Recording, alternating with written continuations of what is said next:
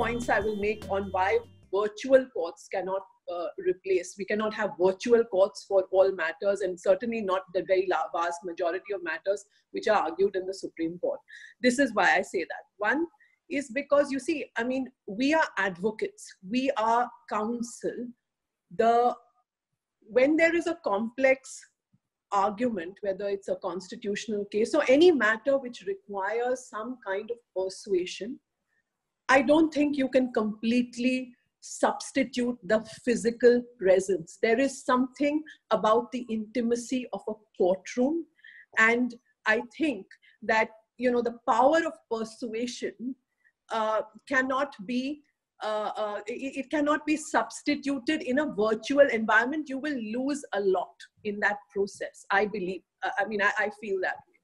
So therefore, when the tool of the trade is persuasion, that cannot be substituted in an impersonal. There is a certain impersonal quality to a virtual hearing, and I don't think it can completely be replicated.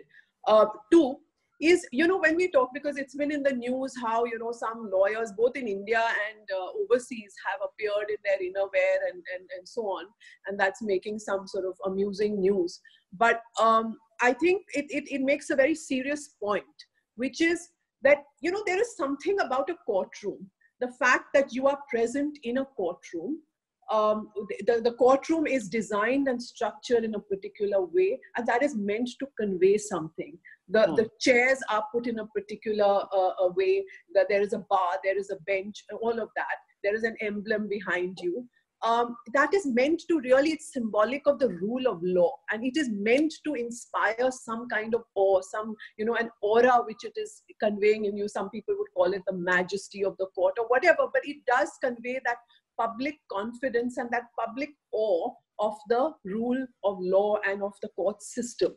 First and foremost, once you agree on a particular, you know, sort of sense of what you really want to do, you want to have, sort of virtual courts for a particular type of matter. You want to bring it in, the use of technology as a hybrid system. Someone needs to decide upon that. The problem that we are facing today is a lot of ad hocism.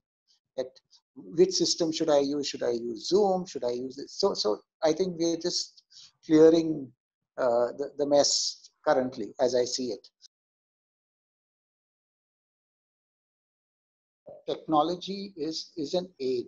Technology is something that we need to use in a particular manner. And the problem is that there is absolutely no, formal introduction of the use of technology, either in our law school or even outside as a practitioner. And I think that is really the cause. That's why people are sort of struggling even at this particular point of time when they have no option but to use technology. I think it's also about not introducing a concept as a threat, because the moment we keep saying now everything is going to become technology driven, it is bound to happen. Like you said, you gave us an example, people who who somehow start feeling threatened that, oh, it's going to replace something that I am capable of doing and it's not my zone of comfort. They are going to take pride in not being tech savvy. They are going to take pride in saying, oh, I'm ignorant, right? Every district, therefore, has potential for video conferencing to take place, where locally it should be possible, some person to do it. But then somehow at the district center, they never believed that it is possible for one department to help another. You would probably be thinking that his commitment is to the particular portfolio judge. He has to report, that he has to do some work across to another institution. You think it is not possible. So therefore, there is a reluctance amongst in the judiciary, where you have several branches there. With that, you have the tribunals, you have other persons. They don't believe that their loyalty must go to any other place beyond their own limited area.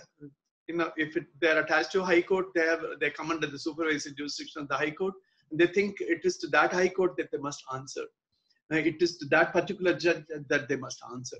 Now, having said that, I know NIC is important, e-committees are important. A very important role for sensitization and training is also rendered by the state legal services committees and the academies to train lawyers and to train the judicial officers. And I've myself been fortunate for last 2 decades been training police officers, judicial officers across India. It really has impacted to a great degree, because National Police Academy, National Judicial Academy, state academies are all doing regular, consistent programs on training them on technology and adapting, to the needs of technology and how we can use this in our judicial systems.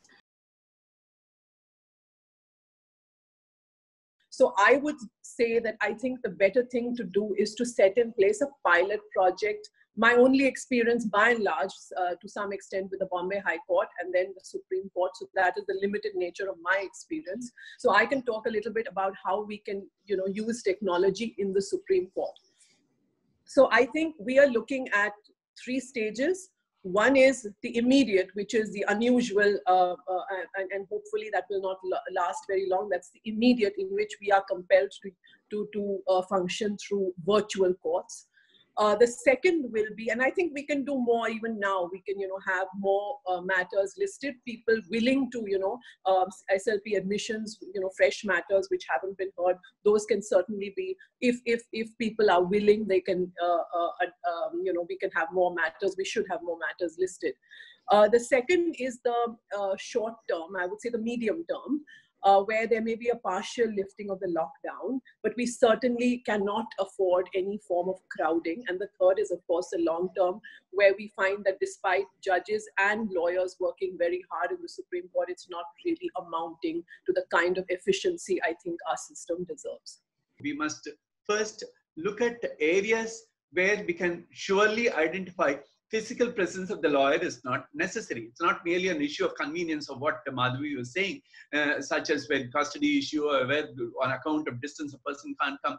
Beyond that, I'm looking at certain classes of cases, which by the very nature of things do not require any elaborate oral evidence at all. All the data, what you collect, it should be possible for you to put them through and then secure answers. I'm not even talking about artificial intelligence, the only way, no, but preparing a module through which module you'll be able to secure answers. And for that, again, to make other people accept that it is great value which is available.